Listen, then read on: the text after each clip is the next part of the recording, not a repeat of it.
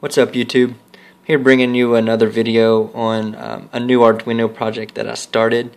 This Arduino project involves using serial communication. So I'm basically going to be controlling LEDs by touching the keypad. Certain numbers on my keypad on my computer will turn the LEDs on and off. And if you're looking to do something like this, I suggest you check out Guy14, which is Jeremy Blum.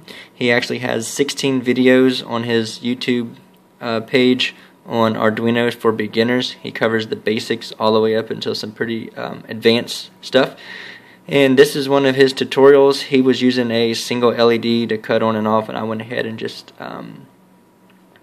added 4 more LEDs and messed with the code a little bit to get everything to work correctly.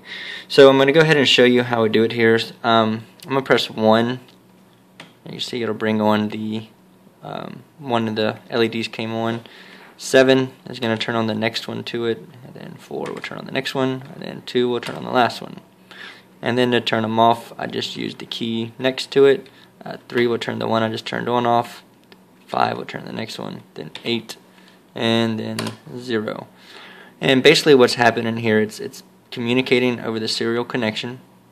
And if you're familiar with PuTTY, I suggest you download PuTTY, and this is how you're communicating with it. Whenever I press the numbers, it does tell me that when the LED is on or when the LED is off. So when I go to turn my LEDs on, you're listed there, LEDs on, LED on, LED on. And then when I go to cut them off,